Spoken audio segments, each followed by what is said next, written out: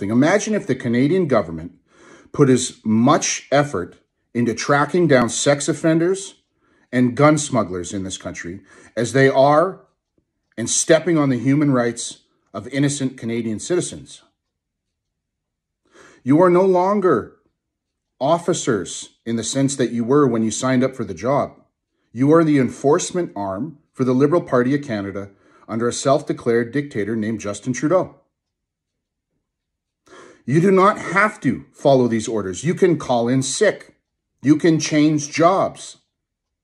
You do not have to trample an elderly Mohawk woman with a horse.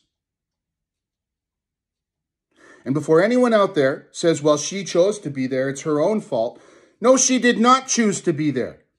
Like her people, hundreds of years ago, she had no choice but to show up and stop governments from murdering innocent people. And whether they murder them through injection and adverse reactions or economic punishment or suicide from isolation, it is murder. The people in Ottawa have no choice. They have no choice.